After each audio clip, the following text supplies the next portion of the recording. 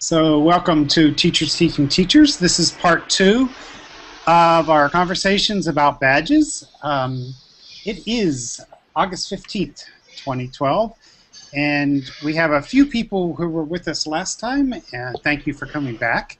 And some people, in addition, Doug Belshaw in Northumberland we're having the show a little bit early so he can join us. Welcome, Doug. Thank you very much. And we have a homeschooling mother, Amy Lewark. Did I say that correctly? Close enough. Thank you. Barry Joseph from Global Kids. Doug is with since July. He said is with the Mozilla Foundation. Got a couple of teachers who are still joining us from the Epstein School, where Barry has been doing some work. Monika Hardy is joining us as well. I'm Paul Allison. And Peter Rawsthorne is with us. And finally, Amy, I'm sorry, Amy, that's funny. Sheryl Grant is with us as well. Never mind on that. Welcome, Sheryl, with your hat and all. To join us. And we have Samuel Abramovich, who's doing some research on all of this from an institute at the University of Pittsburgh. So welcome, everybody. Don't know exactly how we're going to get going here, but there were a couple suggestions in the pre-show that at the end, and I got some comments and some emails and that said, wow, this badges thing looks interesting, but what is it? So it's a really interesting conversation that has taken off, and we kind of jumped into the middle of it last week. So I think it's a good suggestion for somebody to say, what are badges? And Doug has what he's called an elevator pitch. So maybe we could throw it to you. Introduce yourself a little bit more, Doug. And, yes, I'm Belshaw. I'm Badges and Skills Lead for the Mozilla Foundation, which means that I do stuff around web literacies and I evangelize open badges. For those of you who are listening to this on the podcast, I'm currently using the Google effects and have a Daft Pirate hat on and some sunglasses, which is why some people are snickering at me. So you want to go look at the video right away. I'm actually going to turn it off so people take me seriously, otherwise no one else. Anyway, there we go. So, open badges. I did listen to last week's podcast, which was really interesting, some really valuable and thoughtful critique.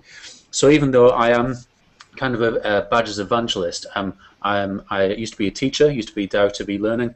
I used to work for JISC in the UK, so I'm kind of aware of all the different sectors of formal education in the UK, and I do take on board some of those critiques. But I didn't feel like last week we had a definition or a sense of what a badge is to start off with. So, a digital badge is something which you can display on the web, either on your website, on Facebook or LinkedIn, or anywhere where you can put stuff. But it's not just a PNG image. It's more than that. It's got some metadata built into it. And that metadata is data about data. So it includes various parts. So it includes, for example, who issued the badge and who it was issued to. And those two things are important because it means that someone else can't just steal your badge and pass it off as their own. Because as soon as you click on it, you'll see who it was issued to. But then there's a third bit which is really important. It's actually optional, but I think it's really important, and that's the evidence URL. So you can click on it and you can see what that user, that earner, had to do in order to earn that badge, because badges are always earned. They're not just given out like stickers. Someone has to do something. So that's kind of what an open badge is. It's an image file with metadata baked into it. But then there's something called the Open Badges Infrastructure, and that's what Mozilla is building. It's shortened to the OBI. And what Mozilla are doing is building an open source technical system which people can use to plug in their own badge kind of mini ecosystems. So if you want to use the OBI, what you do is you look at all the specifications, and Peter is doing a wonderful job in helping people understand how to start doing that. And when you do that, it means that you can put these badges in what's called a badge backpack, and you can display these or however you want on different websites. You can keep them to yourselves. You can group them however you want as well. And instead of them just being locked into your own, say, school or university or organization's ecosystem, they're displayable across the web. And that's the important thing here. So Mozilla is building an open source ecosystem which allows you to display these open badges, these metadata encoded images across the web. And the idea is that that's going to eventually produce a system which can unlock achievements and privileges and potentially job opportunities as well. Okay. Great. Anybody want to add or question? Or? I think that was a great introduction to the topic, Doug. I think what I might add is some of the various things that we've seen for why people would even want to use this system. What is it for? Some people use all the things that I'm going to describe. Some people pick and choose depending on what they need. There's essentially 6 things that I give a quick overview to. The first one is that a lot of people are interested in badges as a form of alternative assessment, as a way to give youth feedback, whether in a formalized learning environment, in ways they don't usually get feedback, or in an informal place like where I work at Global Kids, where we don't give youth grades, for example. But this would be a fantastic way to give them feedback about the leadership skills they learn in one of our programs. The second area has to do with gaming, and how badges in a gaming context provide a way to engage young people through a process, and how we can gamify education, so to speak, by bringing over badges into that context, into an educational learning context, and be able to take what has worked so well in a gaming space and then have it be connected to learning. A third area has to do with providing learning scaffoldings, because once you have a digital system that a youth can use to provide evidence of what they're learning and where they're learning, there are now things that an educational system can offer to help young people learn different pathways through that learning environment, so that youth can learn on their own schedule and on their own individual interest trajectories. And so those kind of learning scaffoldings is something that badges can offer. The fourth area is to use badges as a way to help develop lifelong learning skills, which in parts means understanding your learning ecology. Where are all the different places that you learn? How do you strengthen the ones that are important to you? How do you build new ones? How do you navigate them? How do you use the resources that are there? These are all things that youth need to develop lifelong learning skills, and badges can be a way to help provide that. It can give youth language around the skills they're learning, when right now they're just things that they think they're doing, having fun, for example. Number 5 is a lot of people think about badges as a way to open up in learning environments ways to access what digital media can offer. It becomes an entry point to provide all the vast affordances that the digital media allow. And finally, 6 is democratizing the educational space. Badges aren't just things that, for example, teachers should give young people or the authorities should give. They become something that the people who are in the badging systems themselves help shape and can even become authorized to give to others. So from us at Global Kids, these 6 perspectives of what we've seen have become kind of like a good overview, although it's not definitive, of the reasons why people want to use digital badging systems. Wow. Okay, well, we can play that in slow motion, and we'll get that all done.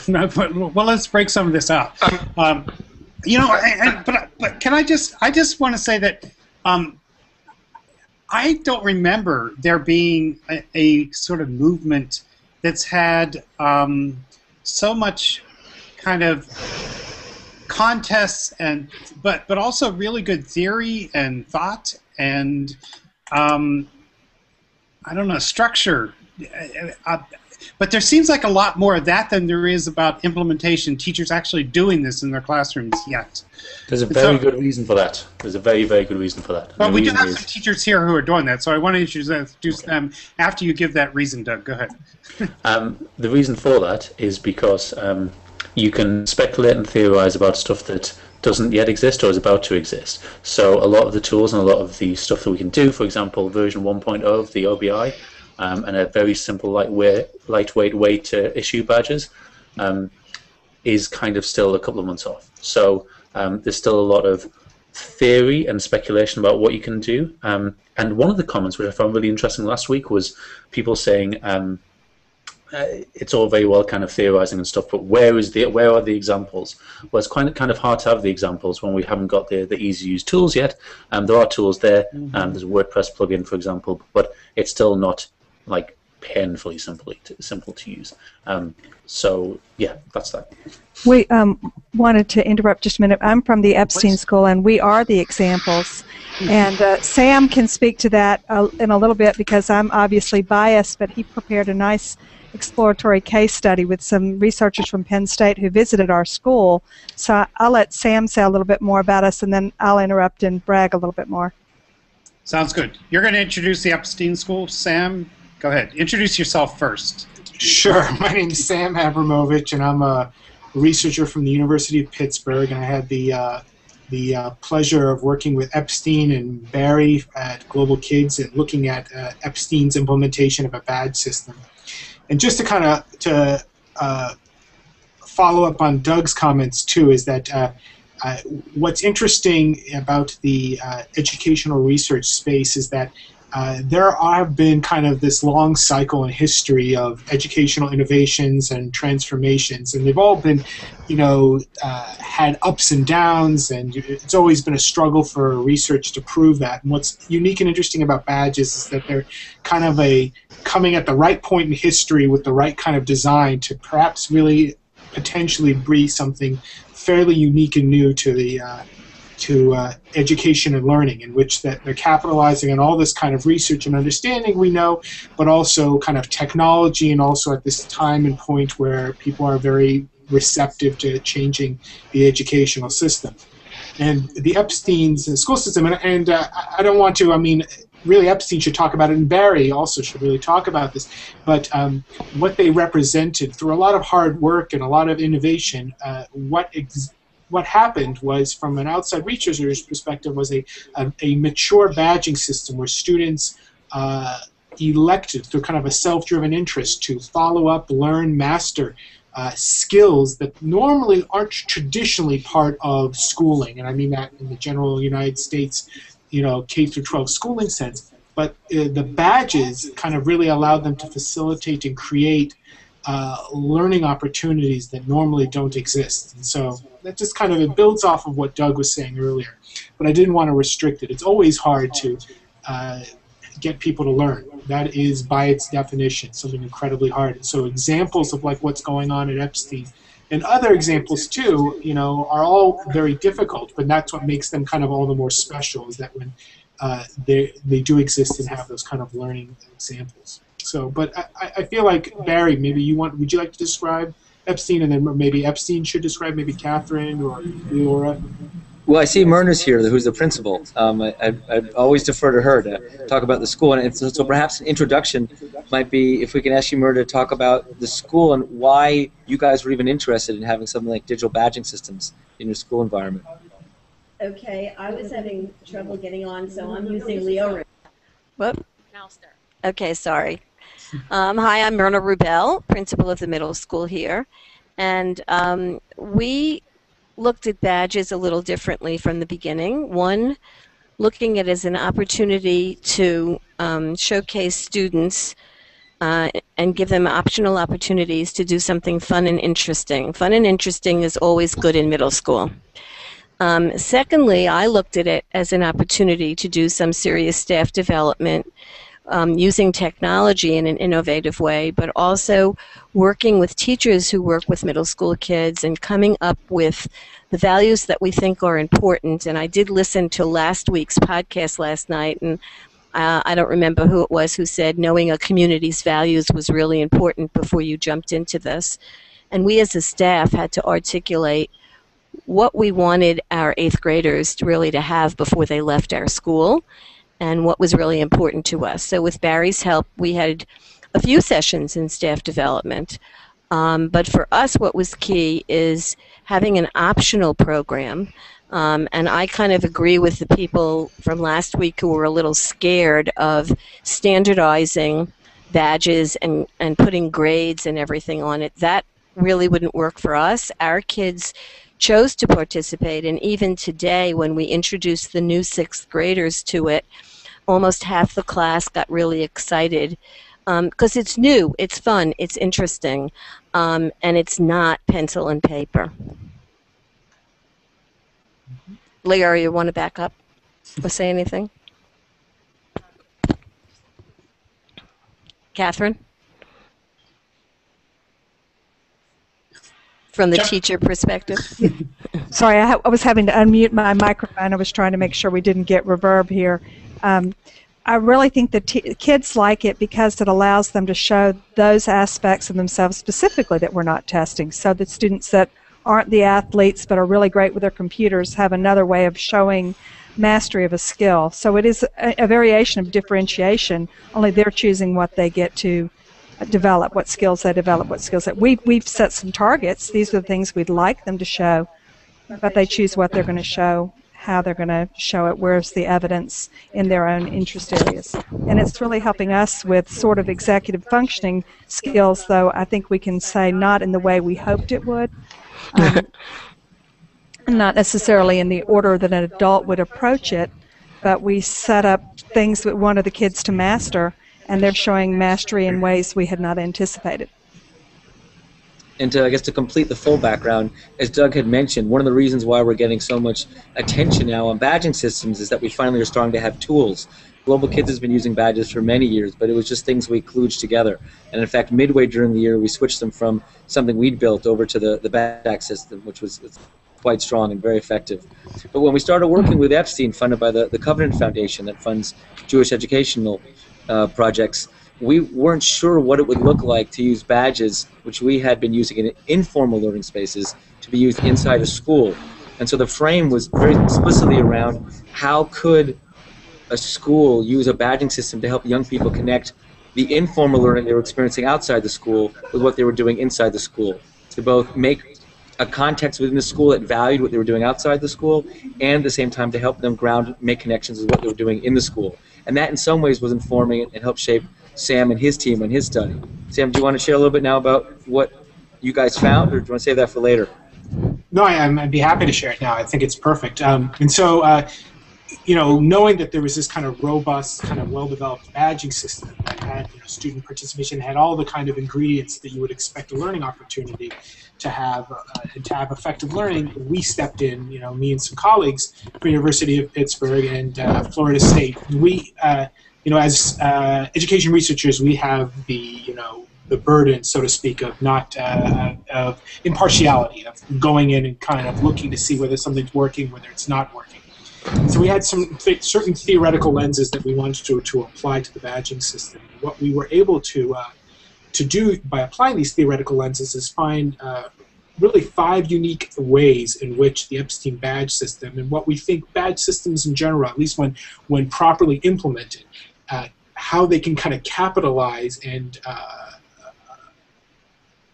help students learn in ways that is not traditionally done, or ways that are just very difficult to do. And we kind of isolated them as everything from, you know, enjoyment and independence of learning opportunities to interconnection with student value system, their ability for students to receive recognition, you know, in addition to feedback for their learning, for students to be able to establish a personal connection to their learning process through a badging system, and then also, you know, the reward aspect, which is traditionally a very controversial aspect of learning, right? The idea that rewards can impair or even, you know, slow down learning, but badges seem to be something very different and unique. And we were able to find very strong evidence at Epstein for all these different categories, and are hoping to kind of continue our research and really unpack as to what is unique about a badging system and how it really promotes learning. Could I invite Amy into the conversation? Just because I don't know when we'll get you in here. But it's so, I mean, it's so hard to have both. But I think this is actually true in the field in general.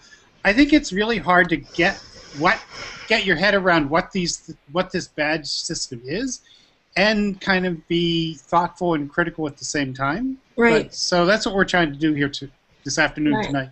I guess, like, Samuel was just saying that they had collected evidence, you know, in support of the badge system, and I was wondering if he had any anything in particular that he could share, like successes that they had with the kids at the school, or, you know, that kind of thing. I'm still wrapping my head around it in the context of having been a Girl Scout once upon a time, and having a kid who learns because he wants to and not because there's a badge at the end of it. So. Yeah, So I'd love to hear how it's working. Sure, and I think the important thing to understand is that, even going back to what Doug was saying earlier, is that, badge, it's a very kind of difficult concept sometimes to wrap one's head around, the idea of badges, simply because they can manifest themselves in very different ways. You can have everything from like a long-term badge, right, that represents, a culminating, so to speak, mastery of a certain skill or knowledge base. You could have short-term kind of, smaller badges, which, represent kind of, increasing feedback. And I think one of the ways that we've tried to kind of explain and understand badges is looking at two originations. One, Amy, that you just mentioned, like the scouting model, right? The merit badge of Girl Scouts, of Boy Scouts, of international scouting, which represents, a culminating piece, right? This mastery, this concept that you have achieved, a certain level of knowledge, a skill set that you can demonstrate and use. And, when you wear a badge on a sash, if you're a scout, that is an indicator that you are, a master of that particular piece of knowledge, or you have a certain level of knowledge that you've achieved. But there's also that video game model, right, where the badge kind of represents kind of a smaller scale mastery or understanding of knowledge. And I think the interesting thing about a badge system is that it represents potential for learning and understanding on all these different levels, that it represents this, this way to almost be an alternative assessment, this alternative feedback to show, okay, I've earned a badge, and so now I have mastery. At Epstein, for instance, one of their more successful badges was a 21st century kind of online literacy badge. But then at the same time, you can get a smaller badge, right, that indicates, look, breaking that skill set down. Perhaps I have a search engine badge, right, which says I'm building toward that 21st century skill set. So there's a lot of different levels to this.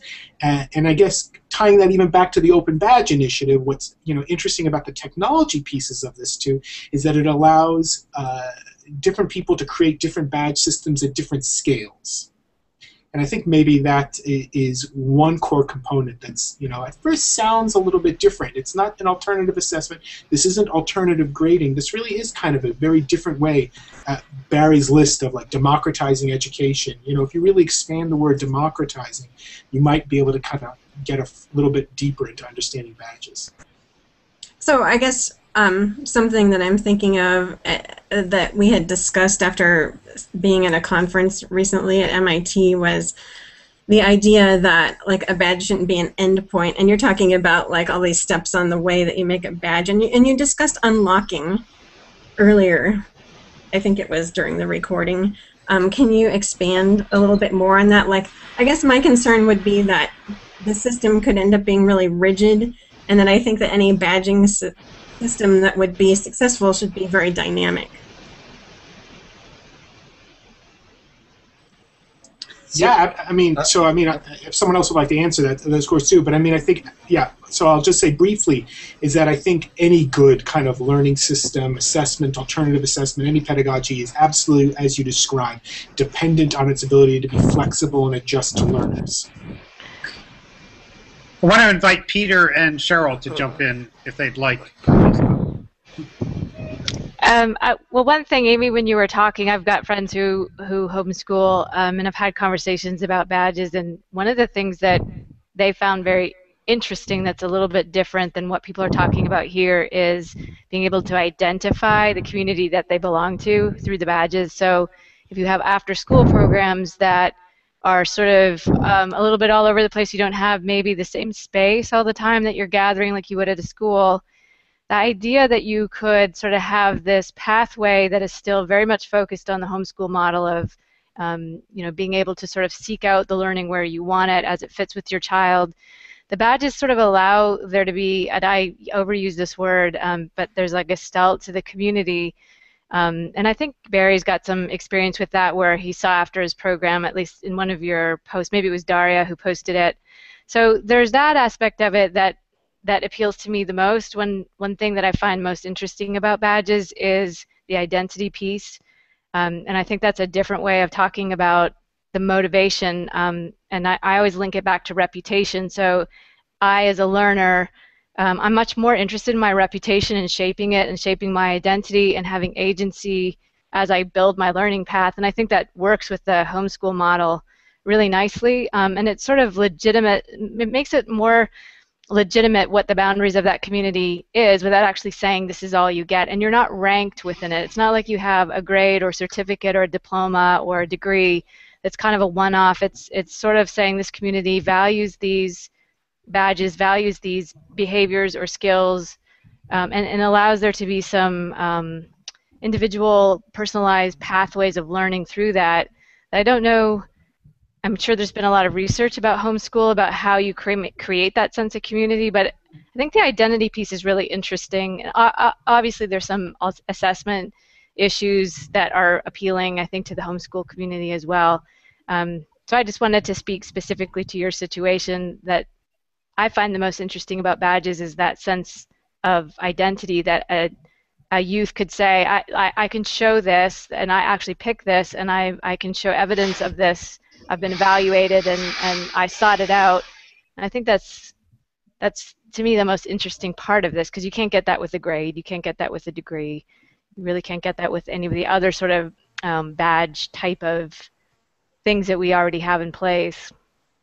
Part of our helping the students buy the build-in and go into the identity was have the students being part of the building process of the badges. We had identified some of the key skills we wanted students to have, but they investigated our role models. They built our vocies. They helped set up our descriptions. They helped launch our program. They helped saying this, explain to the other students, this is what this value means to us and to our community. And so for them, then when they think they've earned a badge or when they're making progress, they go on VoiceThread. They say, this is what it means to me. And so a large part of it is how they identify the skill, how that matches up with what we've all established as a core value of the institution, how they think they've expressed understanding, knowledge, demonstration of that value. So even more so than in something with scouting, I used to be a scoutmaster where there was intrinsic. This is really much more intrinsic and has a lot more flexibility in terms of what they're going to do to model a value that is important to your institution. For us, we set aside Jewish role models and Jewish leaders and Jewish values because we have a common core of values as a Jewish day school. But honestly, getting the students in as part of the buy-in, as part of the foundation of establishing the program was really important to us. Can you say how many badges are available to kids and what some of them are? And multiple-part question. And what's one that didn't work and one that really worked really well?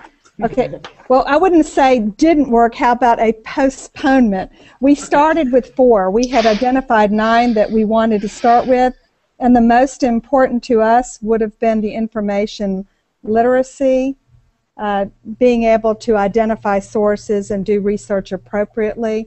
That was not the sexiest badge from a 6th grade point of view. We started with 6th graders. This year we've expanded, so those 6th graders who are now 7th graders have 3 more badges open to them, and the 6th graders have the original 4, so we're up to 7, and we hope next year to expand it to 2 more. But the 4 that we had started with were information literacy, the empowered learner, who can demonstrate the ability to learn independently through preparation, self-assessment, skill assessment, and perseverance, acceptance, which was very popular with the kids, toleration for people that are different than they are, reaching out to others, and collaboration, creating group solutions. And they were really popular, especially collaborating and acceptance. Not as much information literacy, which, like I said, as a teacher and a research teacher, yay, that's where I want them to go. But Can you kind of like tell us like one of those badges, like what is the criteria for awarding that badge? Well, there are 3 different steps of awarding. I mean, you don't get the whole badge until you've been able to show that you understand it, your ability to talk about it so you could explain it to another learner as well as a teacher, and then a demonstration of a mastery, a do it. This is something that I've done that proves that. And they had a whole, started with VoiceThread and Badge Stack, where they created, trying to make sure that I use the appropriate terms, but they presented a PowerPoint presentation on things that they had actually done. The PowerPoint in and of itself wouldn't be earning the badge, but that would be part of that. I can talk about what I've done. I was acting in a community theater, and these are some of the projects I did outside of school. Oh, for my bar mitzvah, I was working to raise awareness of this cause or that cause. One young lady was working with horses with equine therapy, so some things that we don't even know about that they're explaining to us. So there was a wide range. Some of them had lower expectations for themselves to start with. Maybe they just said, we had Korean students come to our school and I was nice to them. And they said, so that shows that I'm accepting. And we're like, well, we'd like to hear a little bit more. What do you mean you talked to them? What did you talk to them about? How did you help them, become more accepted in the community? So we asked for a little bit more evidence. But they set the goals for themselves. I personally want to be an accepting person. It wasn't me coming to them and saying, you have to work on what we labeled the Elie Wiesel acceptance badge, because you have to do this before you can graduate and be, a good Jewish role model. They chose what skills they wanted to, and then they set definitions for themselves of what it meant to be based on a rubric that we had, and we discussed it with them. And they'd say, here's my evidence. Do you think I understand it? Or how can I understand? What more can I do? So they were really coming to us, telling us what they thought they had accomplished and what they wanted to show us and what they were really excited about. I really want to get a sense of how much the students had the opportunity to define the criteria. Like you were describing them, identifying parts of this is the evidence, and there was sort of a dialogue around the evidence, but were they engaged at the front end of that, of what is the criteria for that? Well, when we set up selected the role models, we had a group of students that had volunteered to be part of the project who actually went then and researched. A group of teachers said, for example, we think Ruth Messinger is a perfect example of collaboration.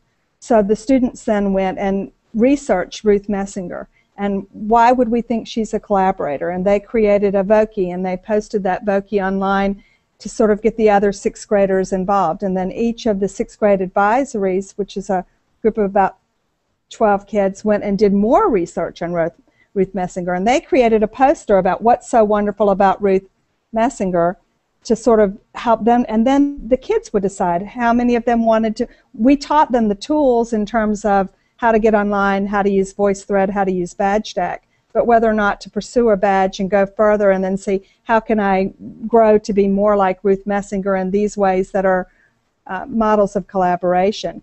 All we set up is what does it mean to talk about a skill, what does it mean to show you really understand a skill, and what does it mean to show that you really can do this. But a lot of the research was done with and by the kids, predominantly by the kids, with us just saying, could you make this a little bit clearer? So were you able to attach each of your badges to a person, or? Each of our badges is attached to a person. Cool. So who are the other people? Oh, as a New Yorker, I love hearing Ruth Messinger. I just want to throw in that this was the part. Whoop, we lost you. Myrna, I think your mic is off. Yeah, and I was turning mine off, but Myrna hadn't turned hers off. Let me turn off. Go ahead. Myrna, come back. We don't hear you yet.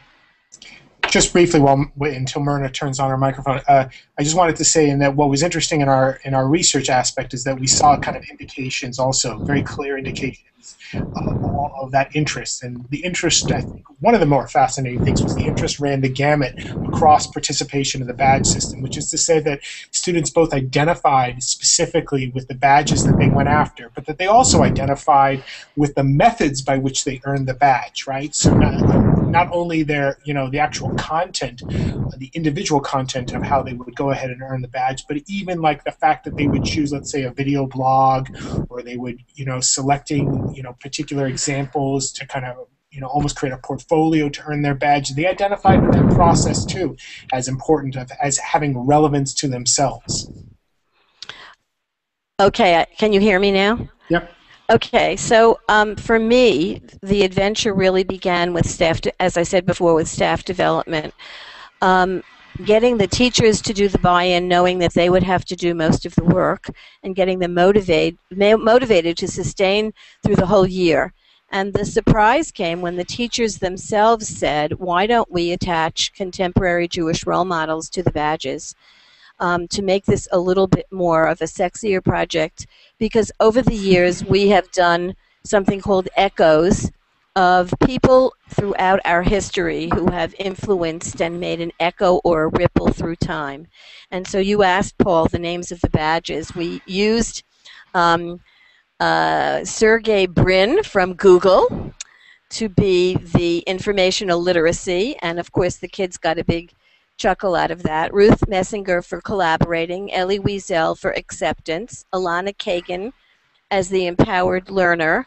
I think there were only 2 deceased people, Golda Meir for leadership, and Abraham Joshua Heschel for Jewish ethics. But we also used Rubik for the play badge, and Steven Spielberg for communication. So those were the titles, and actually the teachers went through a whole series voting on, brainstorming and voting on these names, and that caused a lot of excitement even at the beginning of the year. The kids who volunteered to start in the project, they came in and they got very excited by researching, I didn't even know this person was Jewish, but secondly, wow. And that interest was kept throughout the whole year. And we're really starting year 2 with the same kind of, the new kids want to know, how do we do this thing called badges? And I want to go back to, I don't know if it was Amy or the other woman, I'm not sure. It is all about identity for us. For us, it's all about middle school kids feeling that they have a sense of what they're capable of achieving, taking risks to go out of their boundaries to try something new, and be proud of their achievements, those both in school and out of school. And not to mention also working with the teachers. We've set up groups. 10 teachers this year volunteered to be on the advocate with a student. Each teacher volunteered to be on a badge committee to give positive feedback to kids about how they're preparing their voice thread and how they're achieving their badge. Can I just come in here? So, Doug, yes, please. So if I was a badge skeptic and I came along and saw what you did, which was certainly a valuable bit of learning and a valuable bit of Jewish education, what value did the badge system particularly add there? Just to make that explicit.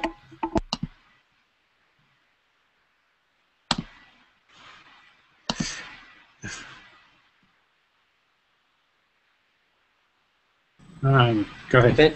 If Sam or anyone from Epstein wants to jump in, please cut me off. I think a big part of what the badge system allowed was for the youth to have a space within the school time to talk about what they were doing outside school or things that were happening in school that weren't otherwise recognized. It gave them a space to say, these are things that you're doing. This is the school talking to the youth. These are things that you are doing that we think are important, that we haven't had a way to reflect back to you in the past through any form of certification, to reflect to you that it was important. So what the badge system did that was so effective was tell the young people, one, if there's things that you currently think that are important in your life, we want to know about it, and the school is a place to address it. And two, there are things you're currently doing that we think are important that you might not have recognized yet, and we want to help you develop a language around it. Excellent. So it sounds a lot like some of the rhetoric around badges talks about signaling, and I think sometimes that's a really hard thing to understand. And what I really like about what you just talked about, which you just made explicit there, Barry, is that the badges which you issued signaled to third parties, for example, parents or the Jewish community, that these people weren't just doing the type of skills which were traditional things in schools, but they were doing things beyond that, and that signaled things to outside people, but also the other way too. So I really like that, and I just wondered if anyone else had some examples of those kinds of things which aren't usually valued in formal educational settings, but can work with badges, which would show to people who are a bit on the fence about badges the type of things that can be done which are valuable. I think you need to unmute. Who does? Yeah, if you're muted, unmute. I can't hear. Kathryn, are you talking? Not yet. All right. No, go ahead. I was just going to say that I think Doug's question or point there is an interesting one, in that what we're getting to here at the heart is that there are various different stakeholders that would whose kind of acceptance of badges is necessary for them to be kind of a more transformative part of people's learning, right? Which is to say that you need kind of both the learner's acceptance of the badge, you need teachers, implementers' kind of acceptance as to what the badges can provide there, and then you need just the general community's acceptance and understanding of what the badge is. And I think that is, well, so is it the acceptance of the badge or the acceptance of what the badge signifies, is Doug's posted question. And I'm not sure to what degree they're actually differentiated, but that's another topic for discussion. The other piece that I really wanted to add was that most of the kids that got the badges were the kids that weren't being recognized in other ways. And that was what I thought was really important. It wasn't the star athlete who's already going to be acknowledged many times for playing softball and basketball. It's not the girl who's always in the school play. It's the quiet people. Mm-hmm. I would say this, too, is that we actually asked a very specific question in a lot of the student interviews, which is to say, did you discuss these badges that you earned outside of school? Did you discuss them at home? Did you discuss them with your friends? And I wouldn't say it was strong enough for us to kind of codify it as an explicit finding, but the majority of students responded, no, they really weren't discussing this outside of like their formalized school environment or you know, their friends that were associated with the school.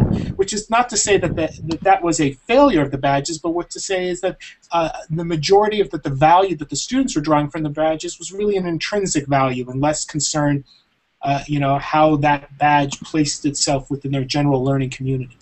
And Sam, that for me is one of the things that I'm most interested in seeing what happens in year 2. As I mentioned earlier, we changed the system that we offered to Epstein midway through the year. Beforehand, it was a wild mishmash of different tools, and in the end, it was a really sophisticated, integrated, aggregated online social space. So when I hear you talking, what I'm hearing is the youth didn't yet fully take advantage of the social network within which the badges were part of, as a way to connect with each other and share what they were doing with friends. That, in part, I think, was because of when we did the transition towards the latter third of the year. So I'm curious to see during the second year if we see youth doing more of the wanting to connect with each other outside of school and sharing it with their parents and with their friends, because there is an online space where they can now show what they were doing. That wasn't really something that was possible during the first half of the year. So this seems like a good opportunity to say that Sonny Lee, who works for Mozilla as well, has been telling me on the back channel that I need to say, well, she's absolutely right. We have at the moment, over 70 independent organizations plugging into the OBI, and over 12,000 badges have been issued already, which is, given that this isn't like people aren't issuing badges left, right, and centre, that's still a huge number. So something else which needs to be made explicit, I think, which was kind of brought out last week, is that there's the DML competition, which is the MacArthur Foundation funding organizations to do stuff with badges. So that's separate from anybody being able to plug into the OPI, free of charge, using open source kind of software and infrastructure. So yeah, so there's lots and lots of examples of people being able to do this kind of stuff. But the thing, and I think it's possibly a bit late in the podcast to explore this in any depth, but the thing which really interests me, and the reason why I decided to give up a job which I really liked, to go and work for Mozilla on open badges, because as a teacher, I recognize that assessment is kind of the whole deal when it comes to changing education, because if you change assessment, you have to change everything else. Because like it or not, people do look towards testing when they are teaching things and helping young people learn. So it seemed to me that open badges allowed us to have that question again in a meaningful way. So instead of just going, oh, let's just blow up the school and blow up the whole education system, thinking about reconfiguring instead and thinking about, well, what are the things that we value? What could be badge? Rather than, here are some things that we have already and these are the things that we have to teach. So I think what we've been talking about on this podcast today is really, really useful in terms of thinking very carefully and thoughtfully about what it is that we want young people to do. And the example that we've had around Jewish education is a really nice and nuanced one. But I think there's lots of other examples, and indeed anyone who's listening to this might want to think about their own context and things which are currently being valued but only implicitly, which could be made explicit and which might have a value to either the learner and or people outside that, like parents or employers or further training organizations. Mm-hmm. So what gets hard to think about, maybe I'm repeating here, but is that the more the student gets to put their value into the badge, the more they negotiate, the more they say, this is what I value. And I hear that it's been negotiated at Epstein in a really interesting way. The less value it has on the other end, I worry. Do you hear that worry? Mm-hmm. You know what I'm saying? So for it to have value, somebody with some power, accreditation power and so forth, needs to say, yeah, we think this too. So that's why badges is kind of confusing to me, at least. Can I speak to that and then maybe ask a question as well that might be connected to it? One of the things that we're talking about when we talk about use cases is badges in a very specific situation, and I love this example because it's got a lot of the qualities that I like about badges with Epstein. There are other examples of systems that have to answer the question that you're asking by bringing in huge stakeholders. So, for example, some badge systems are working in school districts where they've come in and they've looked at how they can sync with the system that's already in place, and it's so context-based, and there are places to scale it, and there's ways to scale it, but there's also some very particular things that are happening in those systems. So the human systems aspect of it, the government, the stakeholders, the relationships, all those things. So if you start looking at it that way, the validation or that piece that says this is going to mean something is really about the context that you're in. So Epstein, if you're not part of a school district, then you have one less layer of the human systems part that you have to negotiate. So one other piece of that when I'm thinking about it is if I were a teacher and I was really interested in badges, if I wanted to see what this was like or participate or observe it or maybe start it in my school, I was curious if people here could talk a little bit about what the workflow or the workload was like to do that. And before I stop asking the question, one thing I wanted to say is that the MacArthur Foundation's funded iRemix, and Barry, I know you know a lot about them, and they have a system where the youth are participating in meaningfulness of the badge and the creation of the badge and criteria, and also validating and saying you actually met this criteria. And then there's another level which is the mentor, and then there's another level which is the expert in the community. So it's not just the students who are saying, we think that this is important and we're going to give this value and then you're going to believe it. So I just want to give a sense of the levels that are there and sort of the different shifting context. But in your situation with Epstein, I think just even in that use case that you're sharing with us, if you could give us an idea of the kind of overhead and brain power and relationship building and the effort that went into making that work in your school, I think that might be helpful for people to get an idea that this is not an easy thing to implement. Kathryn, I think your mic is off. While we're waiting for her to come on, I can say real quick as another use case, Global Kids, we've just started at the same time through MacArthur funds to integrate badging into what we're doing. And we've had 3 different groups working. We've had a group of young people who are advising, a group of senior staff who are working from the top down, trying to figure out as an organization what kind of educational impact are we looking to have on our youth that can be badged. And then from the bottom up, program staff who are running particular programs, looking at what badges they might need. And in that case, they're pulling down from the top down global level, from throughout the organization, but also figuring out that there are things that are specific to just them in their particular program, whether it's a theater program, an activist program, or a digital media program. And then that's impacting the global stuff across the organization. And those three groups, all of their work then works all together to inform the overall system.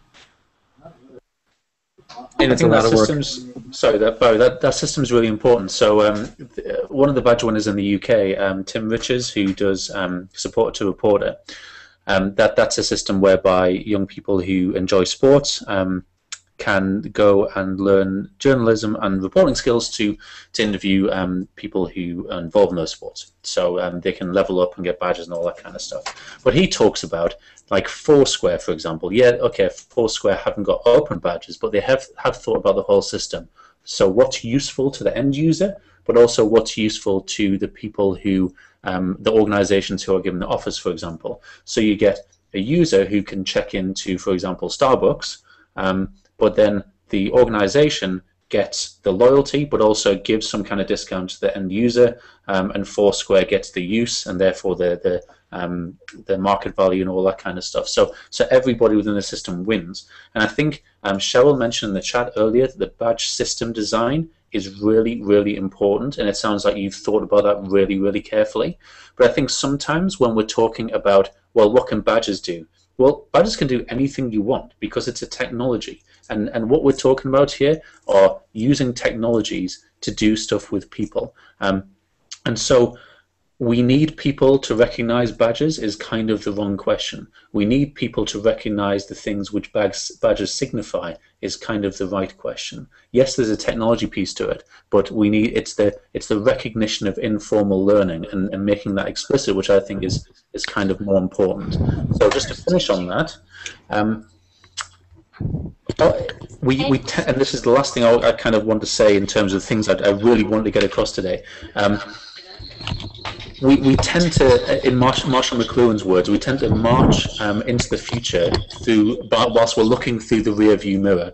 And by that what he meant was we tend to use existing metaphors and do our current futures thinking through that lens. So we always use old metaphors, and that's inescapable.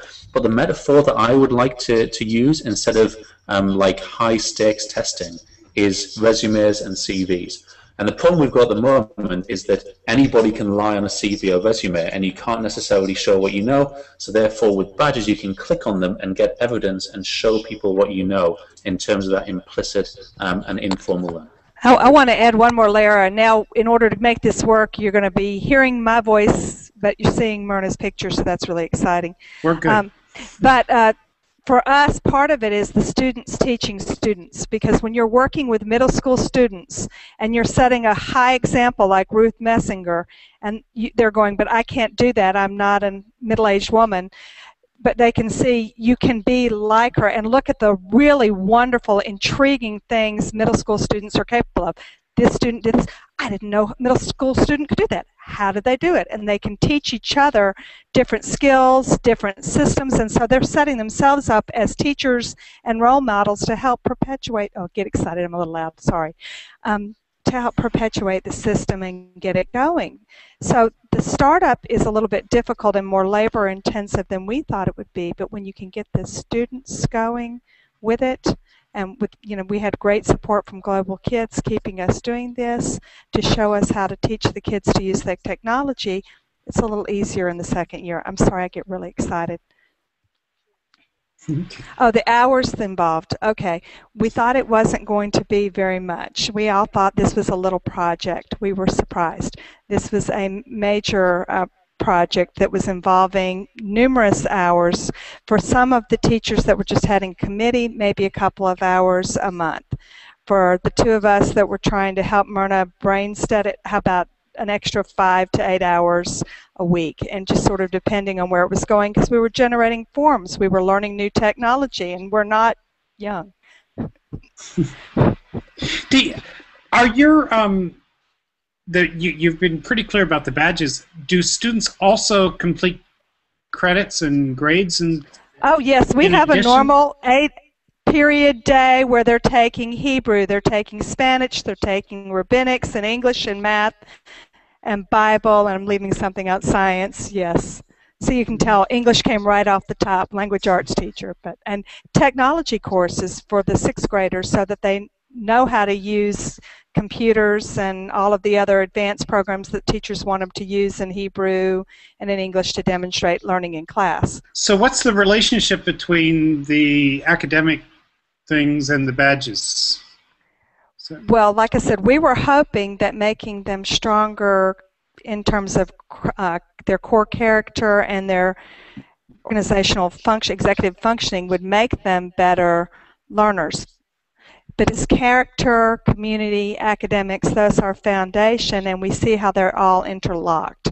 So if you can create a child nurture a child, they've already been created. If you can nurture a child and let them see that you see the whole person, not just the math student, not just the scientist, then they'll perform better for you. When they say, you appreciate my whole person, and especially if you have those children that are 2E, twice exceptional. Maybe they're gifted in one area, but they're struggling in your class, but they know that you really value them as a whole person, then they'll be invested in performing for you. They've got that intrinsic motivation to try harder or to try differently.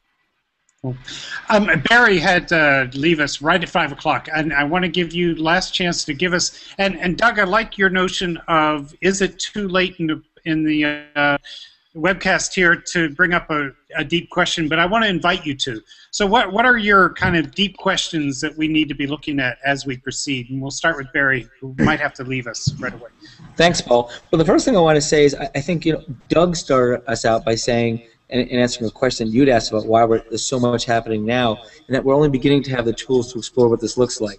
At the same time, people have used whatever's out there, as Epstein has done so effectively to model what's possible. And I think both things are true.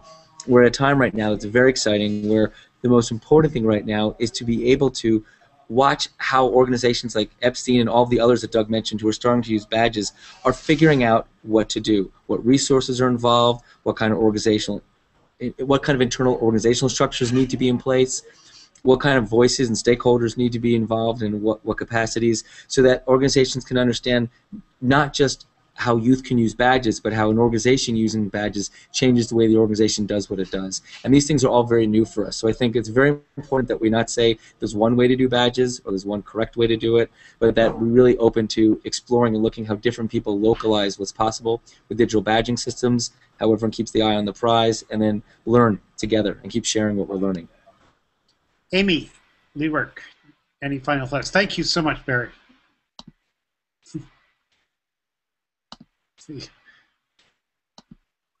Amy, we don't hear you yet. You got to unmute. Yeah, this has all been very interesting. I think I'm going to have to think about it for a while. Yeah. That's cool. I mean, because you've got like two different concepts. You've got the Mozilla Open Badges, which is going to be like credentials, almost like the portfolio that Monika talks about all the time. And then on the other hand, you've got the use of badges trying to bring like acceptance of who the kids are into the school day and stimulate their growth like as an individual. So yeah, it's not like that use is a lot more, it's different than I thought it would be. Doug, thank you for joining us tonight. No, I would encourage people to do two things. The first thing I would encourage them to do is to keep an open mind, because what we tend to like to do, especially when it comes to technology, is to have a very strong opinion about things and then not change it. And I think that an open mind is a good mind. And the second thing is to focus, instead of just always on the technology, and which is important, think of the badge system design and the human relationships angle, and what it is that we're trying to do with education. Almost like, what is the purpose of education and what are we trying to do? And try and think outside of the straitjacketed metaphors that sometimes pervade conversations. Anybody from Epstein want to have a final comment here?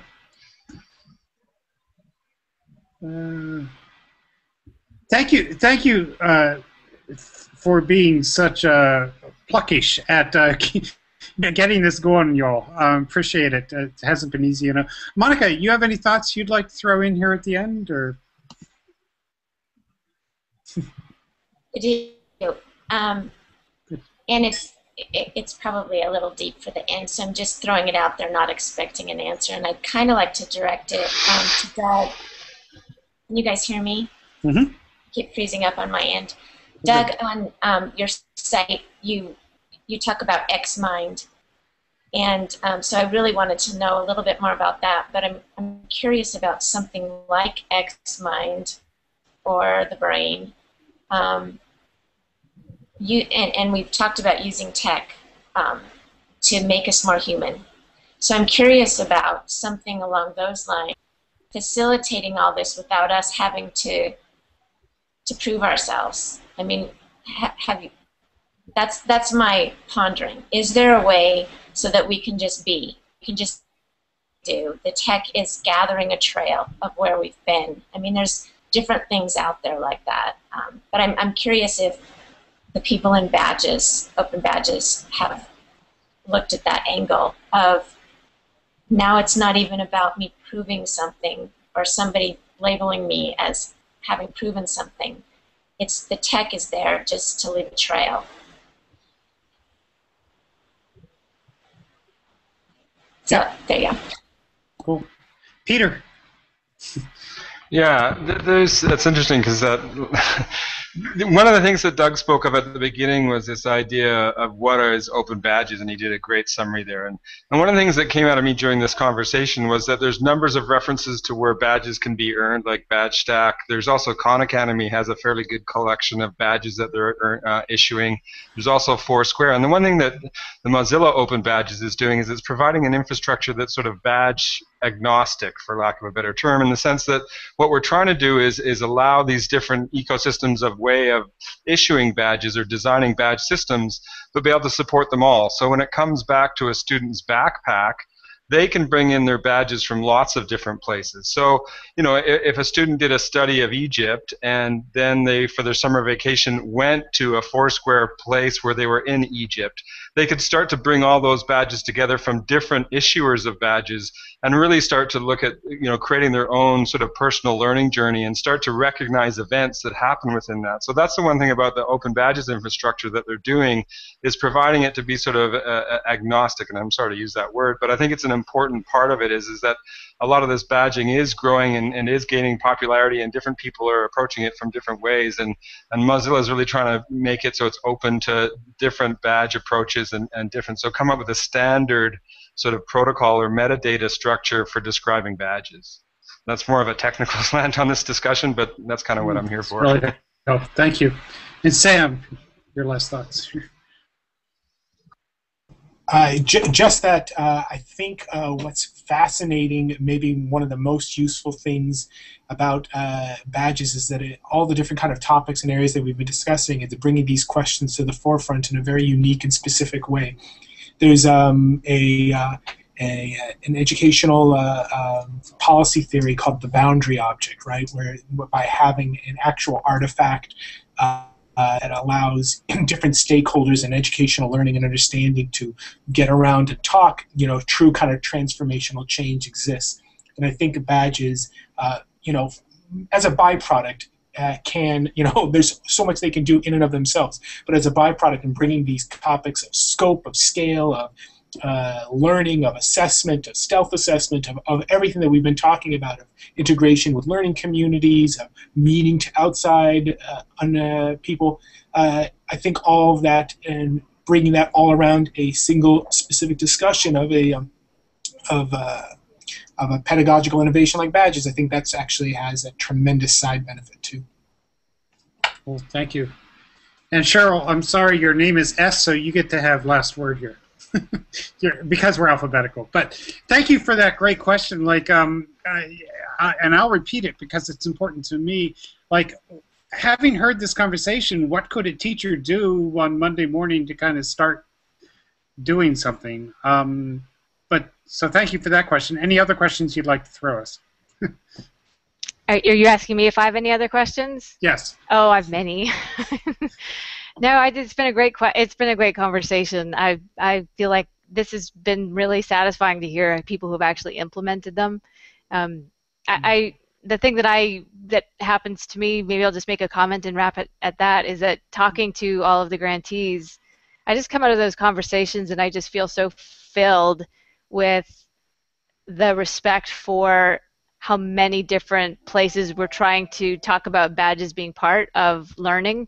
So not just in K-12, but outside of that as well. This looking at what it means to learn and what it means to assess learning, what it means to shape your identity, what it means to craft a reputation. All of those things feel to me like if we're just having the conversation about it, and I think that's the thing that's so surprising about the badges conversation, is that it's engaging people to think about learning who I don't think would ever be having this conversation otherwise. So I just appreciate, I mean, I could say many things about the different ways that grantees have been talking to me about badges, but I love, Elise said this last time, and I think Peter as well, that the open-mindedness to this as we're having this sort of big experiment, and there's this moment in time, I think Sam mentioned that, like there's some sort of historical moment in time where this is just the right time to be having this conversation. It's great to be a part of it. It's really exciting conversation. Very cool. Well, thank you for your contributions here. Next week, we'll be back to 9 p.m. Eastern, 6 p.m. Pacific time. Fred Mindlin from California is helped organize a third space group of people, which means gardeners and librarians and museum people where there's learning happening outside of the classroom. And so we're going to be talking about third space learning next week, so please join us then. We're here every Wednesday, usually 5 hours later, but thank you all for coming this early. Over the EdTech Talk network of the World Bridges channel of the World Bridges Network, and thank you to Dave Cormier and Jeff Lebo for helping keep all that infrastructure in place. Thank you all, and we'll see you again. Good night. Thanks, everybody.